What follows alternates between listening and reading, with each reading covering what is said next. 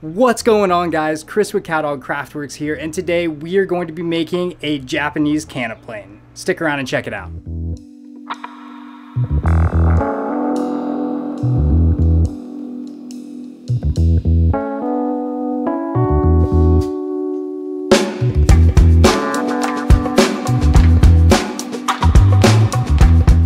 Japanese hand planes came into fashion much later than their Western counterparts, with the first basic hand planes appearing around the year 1500, and versions with chip breakers on the iron not until about 1900. Japanese planes are meant to be used on the pull stroke and consist of a simple low rectangular plane body, also known as a die, and a thick wedge-shaped iron. Some models have chip breakers and a retaining pin, whereas others do not. I've opted to go for the more primitive model without the retaining pin, and traditionally these plane bodies in Japan are made from kashi wood or Japanese oak. This shouldn't be confused with white or red oak, as it is a bit more closed grain, and that closed grain actually helps the shavings eject from the throat more cleanly. The wood I've gone with is soft maple, which is really the generic name for a number of different species that is simply not hard maple. It does not necessarily dictate the actual Janka hardness of the wood. For the most part, due to their low center of gravity, low height, and the body positioning during planing, Japanese planes tend to be more stable during planing than their narrower-soled Western relatives. And in making a Japanese Kanna plane, it is important to start with properly milled, flat, and square stock.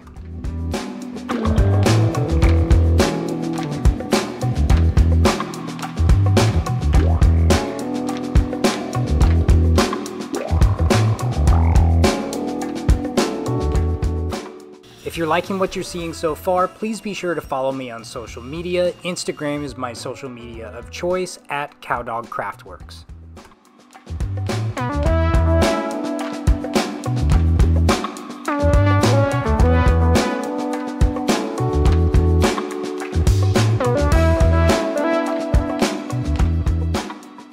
Alright, so now let's talk about the die or the body of the plane. I've gone with 25 centimeters as the overall length of my wooden plane. That 25 centimeters is going to be divided up into a 6-part to 4-part configuration, which is then going to leave you with the line for the actual mouth of the plane. Now, to determine the top and bottom, we'll be using a masame layout, and that layout is going to have your rings extended upward to the top of the plane. It's essentially a flat sawn layout. As far as blade angles are concerned, those are determined by the type of wood that you're trying to plane. In this case, I'll be doing 38 degrees. However, for more exotic or harder woods, you can operate as high as 52. Now, for layout itself, we're going to start at 38 degrees from the mouth. And you need a little bit of space to eject shavings, which is where that 7-degree angle above the 38 comes into play. This creates an effective 45. The bed is ultimately going to be determined by the actual shape of your Kanna iron, and that's going to be cut to fit. No matter what your blade angle is going to be, whether it's 38, 45, or 52, you always need the 7 degrees. Now, working up the 7-degree line, you're going to actually strike a point at the 4mm mark, and that is actually going to be where you're going to set your 105-degree angle for the opposing side of the throat. Now, as you do that, it's going to leave a little bit of a notch angle here, and that is actually going to be your 135-degree angle. All right, guys, third Chris here. So let me just clarify something that's a glaring mistake from this original drawing. Here, I was talking about how this 135 angle is this little spot here. In fact, this 135 is actually from the top of your 7-degree line to the bottom of the plane. 45 minus 180 equals 135. Nice job.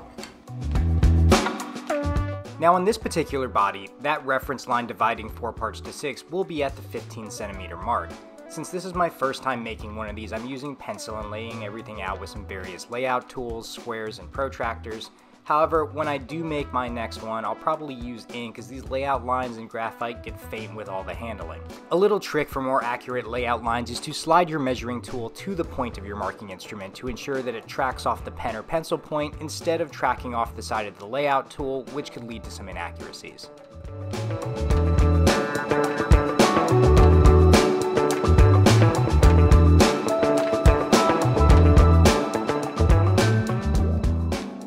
Now, the blade is going to come in at 38 degrees. So you just want to line up your specific blade to your 38-degree line and the bottom. And then you're just going to trace out the bottom shape of your iron.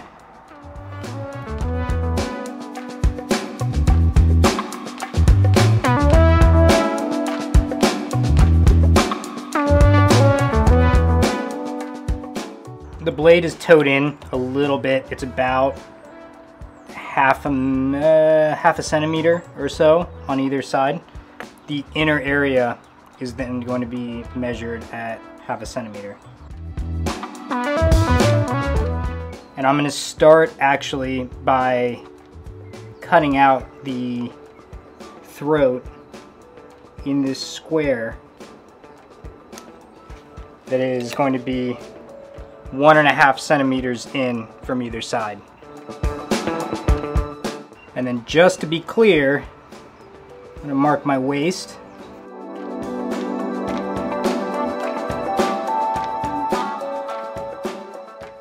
Turning to the bottom, you want to mark out about 3 millimeters. And then from that point, another 3 millimeters. And then just keep in mind that those marks on the 3 millimeter marks done towards the rear of the planes. This is your 6 and then this is your 4 as far as your proportions.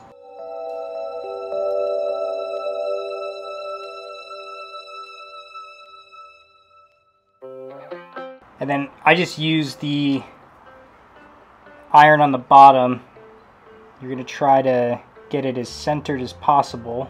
Once you're happy with it, that should give you the ultimate width of your mouth. Now, eventually you are going to open up the entire mouth here, which is the complete 6 millimeters. But for right now, I'm just going to start in this little back zone here. So I'm going to mark that out. I went ahead and scored everything with a marking knife, which is a little bit out of tradition. But then I'm going to take an extra step of making sure that I'm severing the grain across the grain to be able to ensure that I'm not going to get tear out. I'm going to make sure that I do that from both sides. Now, this is literally the smallest chisel I have. This is a little 1/8 inch chisel, probably about 3 millimeters exactly. And I'm just going to come in here, and I want to go about 3 millimeters deep to start this mouth.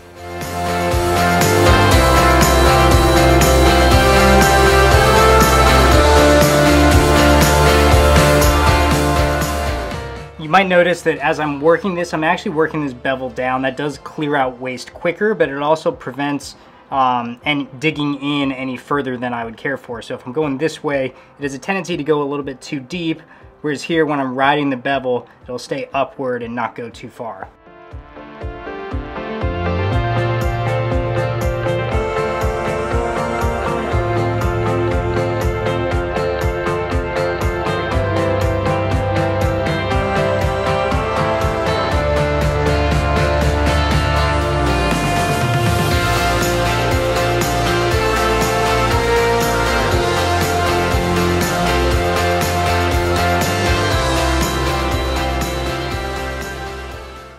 Clearing out the throat is a pretty tall task, and you're going to want to sever the grain all around on the border of the throat before working from both sides to the reference line of the mouth. I'm going to use a jig to do the 105-degree angle, so you can stay away from that line pretty well and manage to still keep things clean. On the 38-degree side, however, you'll just have to eyeball things as best as you can. These Kanna irons have a bit of a hollow where it makes contact with the bed, so you'll not only have to chisel freehand to 38 degrees, but you'll also have to take into account the curvature of the iron, which helps keep the blade in place during use.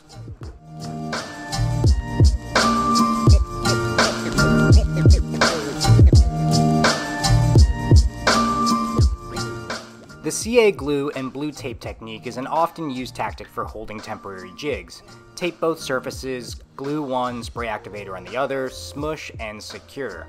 Use coupon code COWDOGCraftworks for 10% off Starbond products, which are linked below in the pinned comment.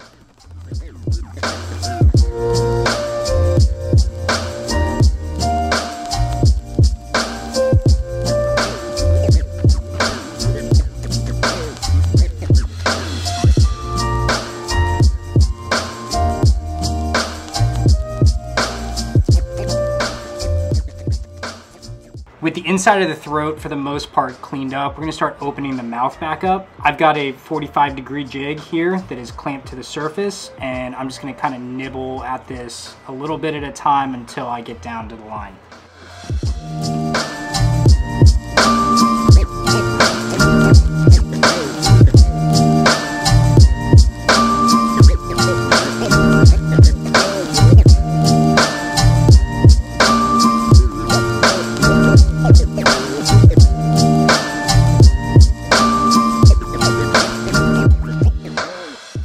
The side grooves that hold the iron are a bit tricky to clear out. I use the mini square pinned up against the mouth and aligned to the reference line for the top of the blade and strike a line. Then using a small detail saw, I'll saw the groove on both the top and bottom of the iron before clearing it out with a chisel, and as I get closer to the baseline, a file.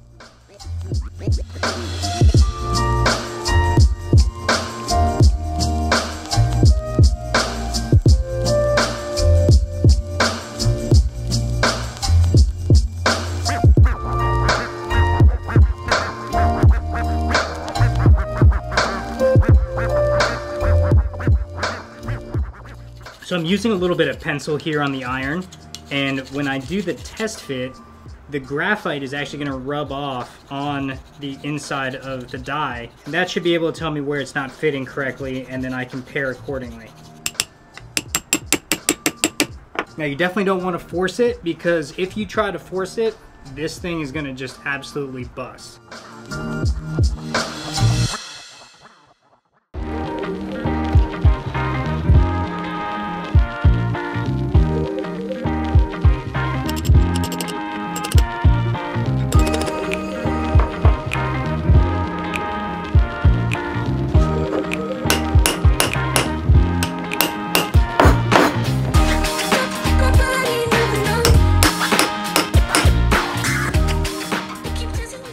I think I got it.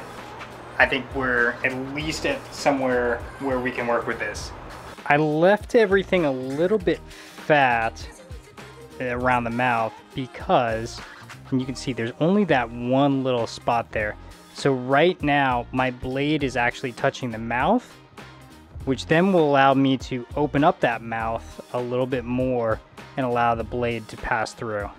I'm sure the question is going to be, why don't you just measure this out to the full width of the mouth and just get it right the first time? And the real answer is, this shit's hard. So you want to leave yourself as much margin for error as possible, and paring down to allow the blade to fit and sneaking up on the cut is going to be your best opportunity to make sure that you get this right on the first try. Or at least as close to the first try as possible. One eternity later. Now, I spent an entirely ridiculous amount of time sneaking up on this cut, and for the most part, it did fit. However, I ended up taking probably about 1.5 mils too much off the bed.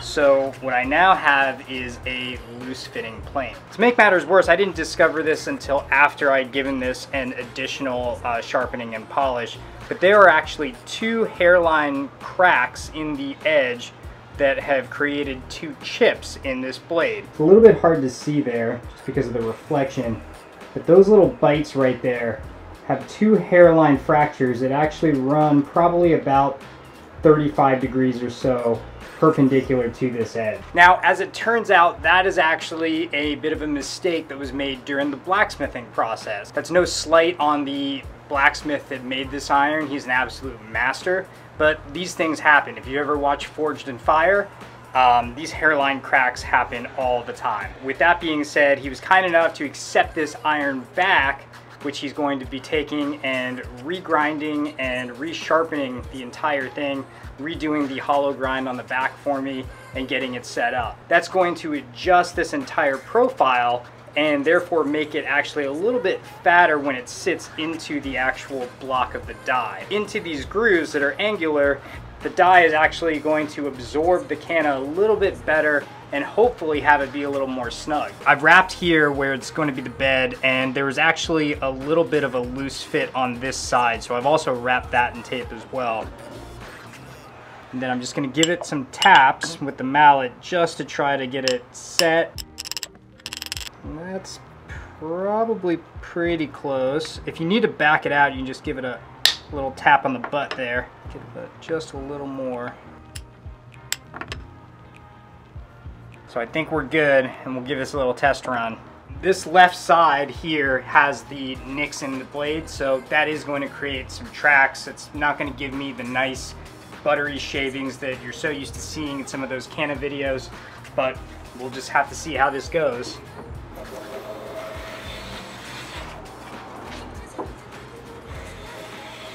I mean, it's taking a shaving. I can see in the wood the plane tracks a little bit, and I am skewing the blade to see if I can minimize the appearance of that nick.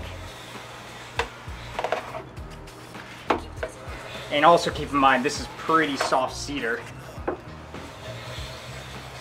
This is not terrible. It's definitely not really as good as my other push planes, but I'm into it. Let's see if I can try to take a little bit thicker of a shaving.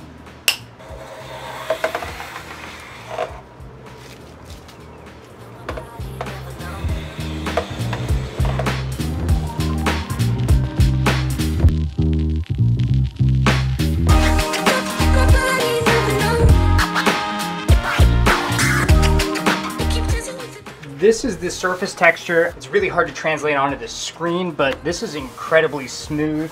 I was able to get it pretty flat. There's a little bit of a dip over here. It's probably where I was initially taking some passes. I'm not entirely displeased with the result, but I'm not exactly thrilled either.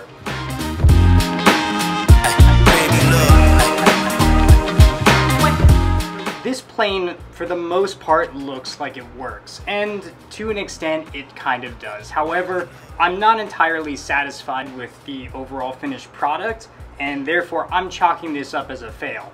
However, this is not a fail where I didn't learn something about the process. So the major errors here is that there's a little bit too much lateral adjustment, and there's also a little bit of a tweak in the blades. The blade itself is kind of naturally skewed. Furthermore, we already discussed the issue with having to be able to wedge the back in order for the iron to actually stay fit.